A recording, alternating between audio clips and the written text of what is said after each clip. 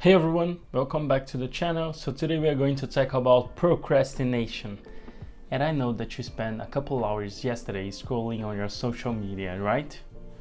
So here are 10 tips for you to stop procrastinating. Tip number 1, it is to create a schedule. That's why I talked about creating a checklist a couple days ago, because checklists are very important. See what you want to achieve in the long run, and that's why you have to always have a checklist, or you have to do a schedule because you want to know what you want to achieve in the long run. And that's why number 2, breaking your big tasks into smaller ones. You have to aim for progress and not for perfection. Look what I do, for instance, that it is when I do the recording of this video, I don't look for perfection. What I like to do is to always try to record in one shot. I will commit a lot of mistakes for sure, but then I will do some editing on my computer and then I will post this video, because my final goal it is to post on YouTube. Tip number 3, it is to avoid distractions. I would take myself for instance again, because what I want to show to you is what I like to do. When I'm doing the script for this video, I like to do in the morning. So what I do is to leave my phone here in this office room. Can I say it like that? Because this is like my office room right here. What I like to do is to leave my phone over here and turn it on to not disturb, and then I would take my iPad to my bedroom and start scripting. And because Apple has this connectivity things, when someone calls me, I can answer on my iPad if that's necessary to answer. But if it's not, I will start scripting and I will finish the scripting first. Then I will start doing the editing. So do not disturb is very important, and avoid distractions. So tip number 4, it is to use some techniques. You can use there's a lot of productivity techniques on the internet. You can choose whatever you want. I like to use Pomodoro technique and it helps me a lot. So that's why tip number 5, it is to avoid burnout. And how can you avoid the burnout? Is by taking regular breaks. And Pomodoro techniques helps me a lot with that. And number 6, it is to set deadlines, but try to finish your task before the deadline. And what do I mean by that?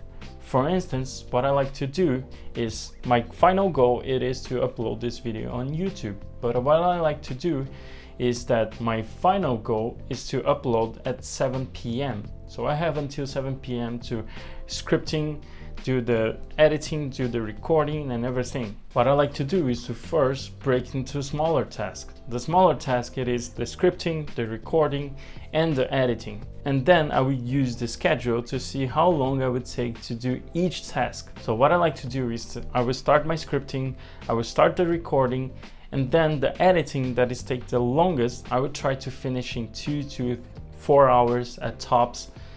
Because in this way I can schedule the uploading to YouTube, and then I will have time to do my other tasks that I have on the day, like meetings and other things. And tip number 7, keep it simple. Ask to a close friend to watch you closely to see your progress. Tip number 8, if a task takes less than 10 minutes, do it right now. Don't leave it for later. Just finish as soon as possible. And number 9, I like this one.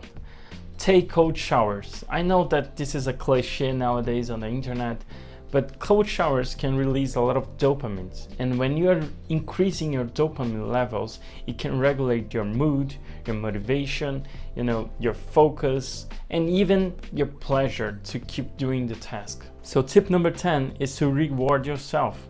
So after you finish the big task, that it is, for example, in my case, it is to upload this video, try to reward yourself. I don't know, maybe watching some movie, TV series, playing some video games, I don't know, whatever you like to do to pleasure yourself. And by the way, a bonus tip, if you're procrastinating or avoiding to go to the gym, start working out on your home. You can do some push-ups on the floor, you can do some pull-ups. I don't know, in the beginning it would be hard, but you can do push-ups, you can do abs, you can do a lot of workouts, even squats on your home. You don't even need to leave your place to work out.